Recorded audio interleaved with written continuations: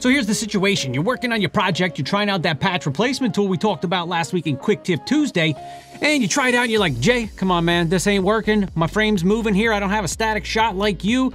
What do? I gotta track this thing. So that's what we're talking about today. How do you use the tracker in combination with the patch replacement tool? And it's pretty easy. We're gonna jump into the color tab for this. So, you know, different tab here, but it's still pretty easy, and I think you guys are gonna be able to do this. So I've got several examples we're gonna take a look at here. Now you can jump into Fusion if you wanna get even more advanced, but for today, we're just jumping to color tab. But first, before we jump into Resolve, if you're new here, my name is Jay, or Jason, either one, Yedlovsky, and we talk a lot about DaVinci Resolve here, how to do things, tips, tricks, all kinds of stuff here in DaVinci Resolve, and my goal is really just to help you guys understand the program better, make it a little bit simpler, because let's be honest, this program gets pretty hard pretty quick.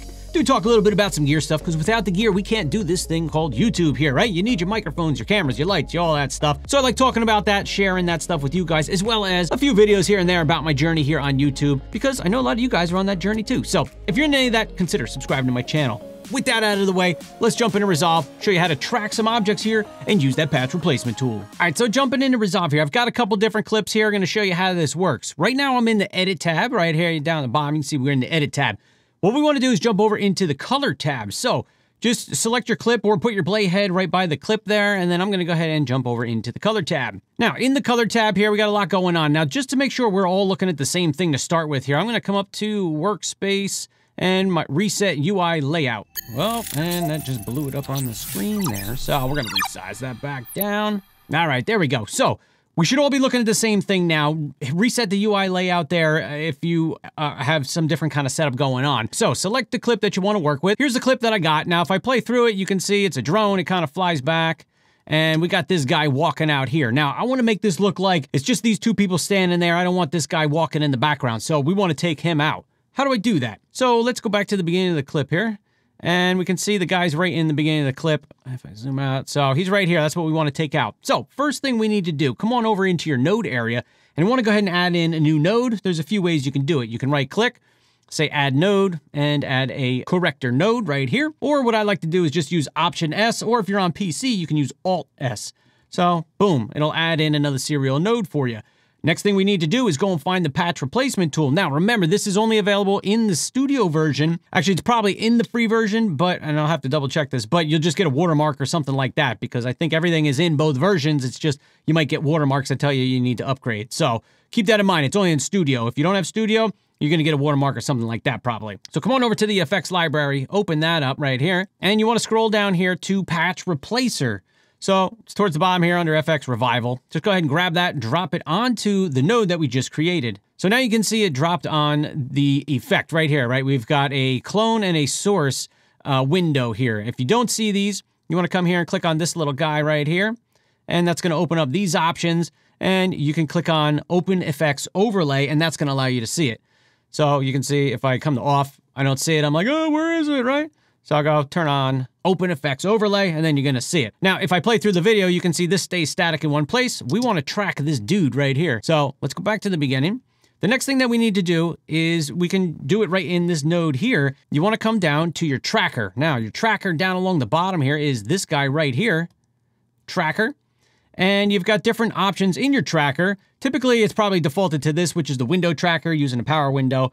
In this case, we want to use the FX tracker so we can track the effect. Once you got that clicked on, you can change any of these if you need to. I'm just going to leave them how it is for now. But I want to come down here, and this little plus down here at the bottom with the arrow, go ahead and click on that. Now, once you click on that, look on the screen. We now have this red X.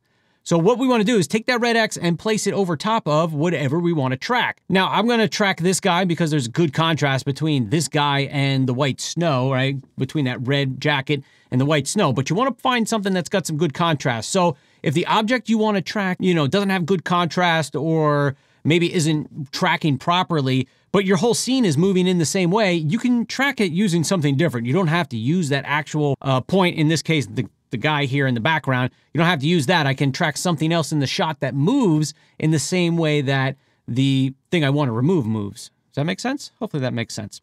All right, so got that set there. I want to track that guy.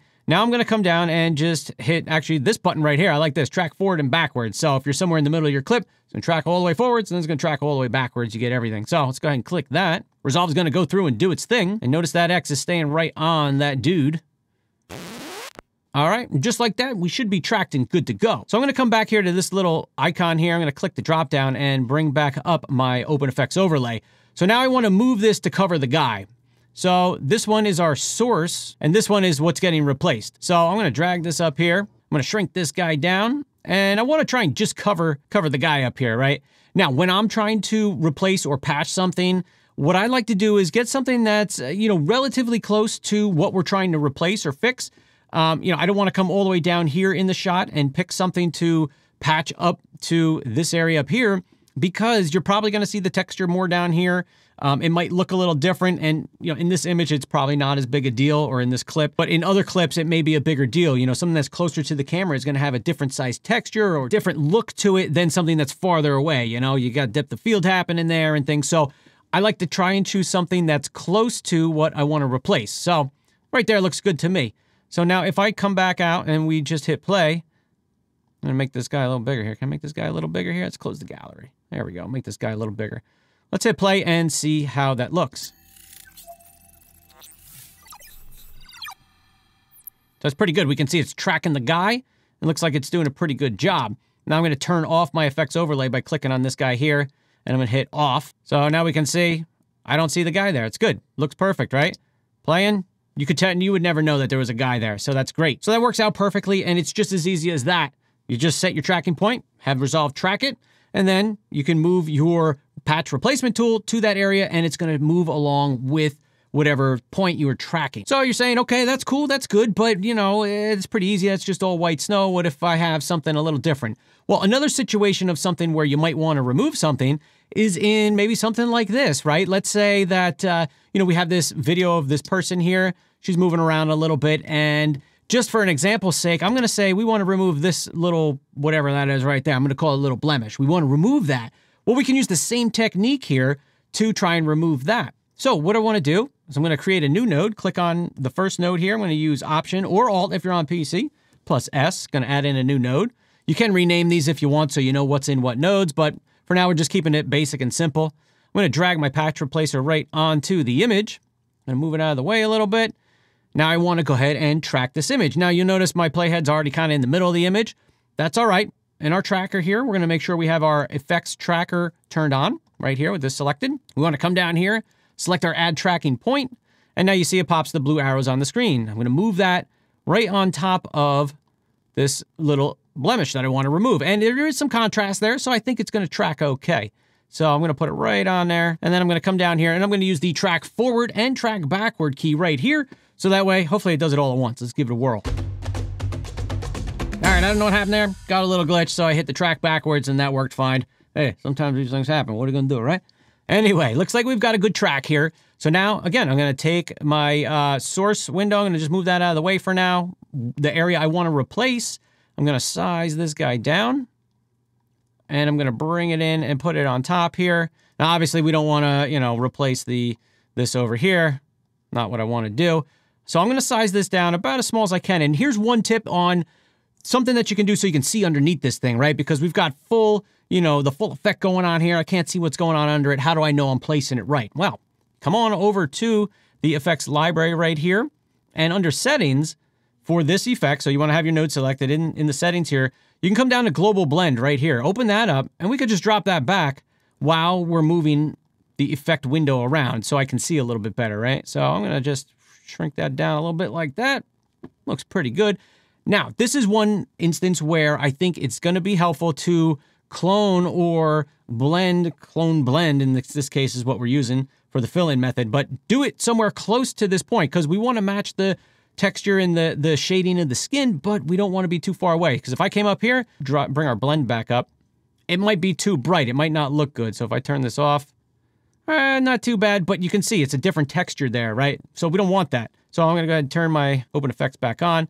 So what I like to do is I like to get it as close as I can. So, maybe I want to just do somewhere like here or just below it, but I kind of want to follow this line down. You can see where the makeup or whatever, cheekbone, I don't know, where that is, where it's changing. And this point is kind of right on there. So you might want to go a little above, a little below.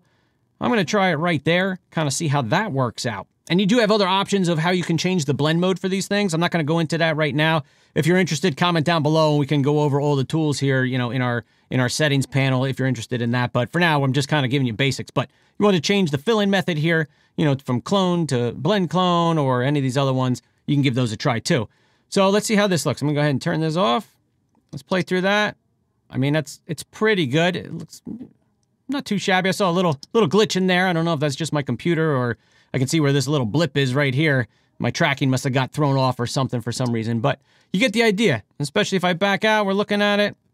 Not too bad. I mean, you wouldn't even know. You would never know that there was that little blemish there. So that's another way that this effect works pretty good. All right, so I got two more examples here. Going to go through these real quick now that you got the idea of what we're doing here. So we have a cool shot here with an iceberg going on. I kind of like this. I just thought it was cool. So I want to take this little iceberg or chunk of ice out.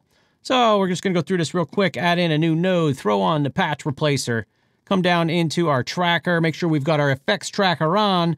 Boom, click our little point here, and drops it right in the middle of the frame. So I'm going to grab that, bring it down. You can always zoom in and zoom around real quick. You can zoom in and zoom out right here real quick with the middle mouse wheel. And if you push and hold, you can move around like that, pan around. So super helpful to know. So I'm going to come down here. Boom, we're going to drop it right there.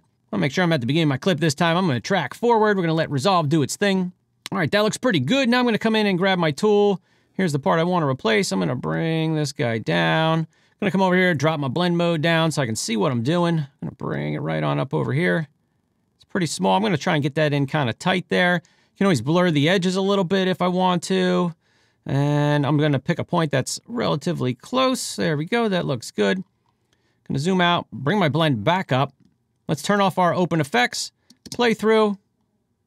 Boom, it's good, it's gone. You would not even know it's there. Nobody would know. And a lot of times these things are gonna go by so quick, nobody would know anyway. And the last one that's kind of cool is this one right here that I've got of a dump truck. So let's say I'm using this for something, and let's say I want to put a bunch of text over on this side of the screen, right over here. So I need to remove this dump truck because it's in my way. I'm gonna get that thing out of there. So again, I'm gonna do the same thing here. I'm gonna come on over to my nodes, add in a new node, drop the patch replacer on there. I'm just gonna move that out of the way for now. I'm gonna come down to my tracker. Make sure I got the effects tracker. Click the little plus, it drops the blue plus on the screen for us here. And let's pick a point with some good contrast here. Oh, I don't know. Let's try right here in the corner of the bed, see how that works out. Go ahead and track forward or backward or forward and backward, depending on where your playhead is in the clip. I'm gonna go forward. All right, I'm just gonna back up to the beginning of the clip here. Now let's see, we kind of wanna, again, match our textures a little bit. You can see we've got darker colored dirt here and then, you know, a lighter path where they're driving through a little bit more frequently. So let's bring this guy up here. I'm gonna drop my blend down a little so I can see where I'm putting it. I'm gonna size that the best we can. And then I'm gonna think about where do I want to put this patch replacement tool, right? So I could try maybe just right up here a little bit. So I'll bring my blend back up, see if we can match in. Now you can see as I move it around, you know, there's gonna be spots where it just doesn't make sense. It doesn't fit in good. So you gotta try and eyeball it up and find a spot that, you know, that makes some good sense for your particular clip. And just make sure that you're trying to blend it together pretty good, you know? So maybe I want to come over here. I don't know, something like that. Let's turn it off and see how it looks.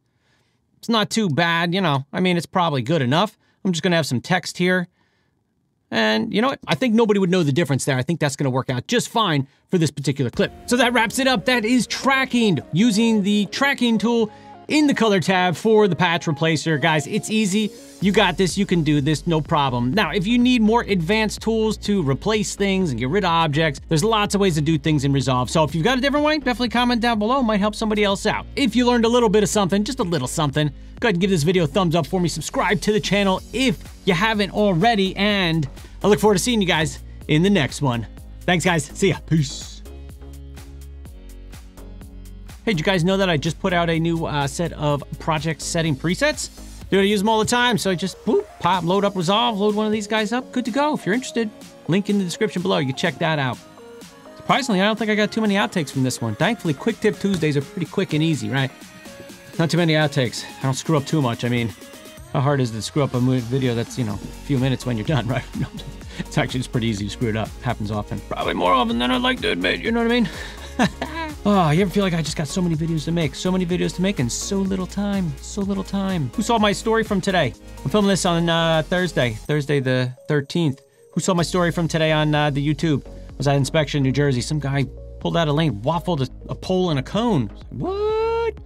Crazy, crazy, crazy. Anyway, all right. See you guys in the next one. All right, peace.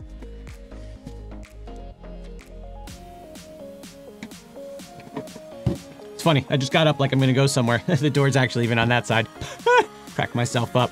Oh man, if you're a YouTuber, you gotta enjoy some time by yourself and be able to have fun alone and make yourself laugh. All right, pretty much. Most time by myself anyway, so. All right, where'd my mouse at? All right, let's stop this recording. Peace.